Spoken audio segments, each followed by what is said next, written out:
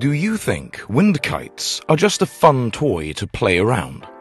What if we told you that this kite can move a 165,000-ton cargo ship around the seas with nothing but the power of high winds it gets? Here's how they do it.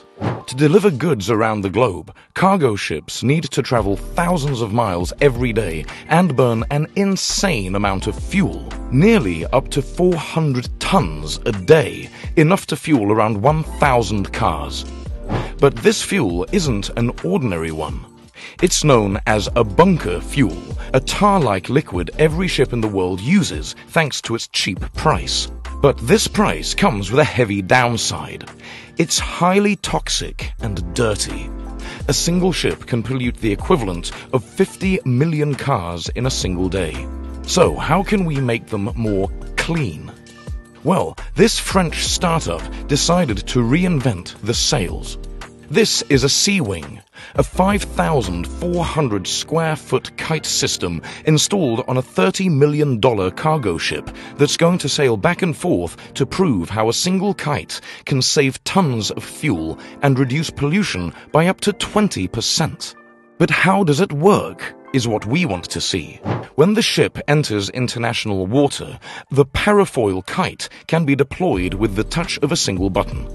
It then emerges from storage, the mast unfolds and allows the kite to rise up to 900 feet above sea level. This is a preferable altitude to catch strong winds and get the most power to tow the ship to the next port. The entire process of mast raising and then folding back takes anything from 10 to 20 minutes, and it's a splendid sight to see. The kite itself has an aerodynamic shape that is better inflated by the wind, a shape widely used by NASA and SpaceX when it comes to landing their ships safely. To get the most power, the kite moves in a figure-8 pattern. It can be changed, however, as this system constantly monitors weather conditions and determines the best routes with no delays. And don't worry about the safety of the kite. The sailcloth is made of synthetic materials, so when it rains, it'll be perfectly fine. The rope is also synthetic, making it twice as safe. But here's the catch. While the kite tows the ship, it makes it slower to sail, but still burns 33% less fuel. And the kite doesn't replace the engine entirely. The ship still needs the engine power to dock into the harbor. But this system isn't only for sails, it's also an alternative to wind turbines.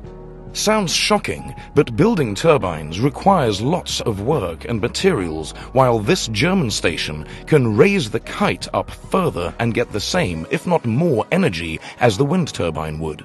This is an airborne wind energy system, a 5-component station that generates power with kites. It has a free-flying kite on a tether, a launch and recovery system, an automatic control system, a generator to make power, and a ground control station where all the magic happens. Here's how it works. To start generating power, the air unfolds the kite to its full size until it's ready for launch. Then a winch extends the tether until the kite reaches its operational altitude of 650 to 2,600 feet above the ground. The higher it goes, the more power it can get. Then the kite starts to move 8-shape like on ships and generate power for the generator. Important thing to say, the generator that controls the kites consumes only a fraction of its energy, while the rest of it is fed to the grid, and then the cycle repeats. Once it's done working, the winch retracts the tether completely, taking the kite to dock to the launch site and be stowed away. Maybe sailing will indeed return to our lives someday.